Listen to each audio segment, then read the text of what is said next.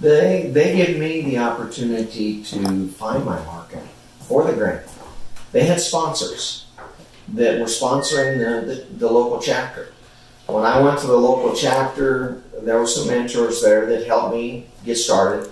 But the opportunity came that they had sponsors for our grain. The alfalfa side, I had a market for it. Not that I have now, but I had a market for it.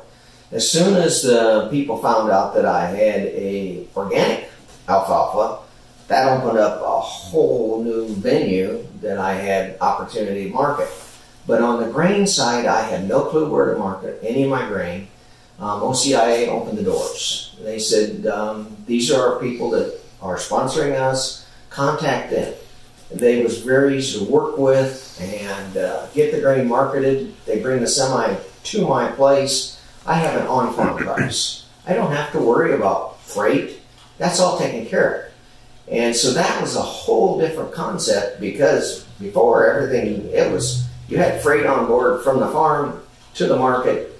That's taken out. So do you even have to go to a co-op or anything like that? No, I don't do anything. And so you've eliminated the middleman, more or less. Eliminated the middleman. We go straight to our market. And that's the cool thing about organic, is you don't have to have all this infrastructure in between. All you have to have is a place to store your grain on farm that's certifiable, and the inspector can come, look at it. Okay, that's your grain storage.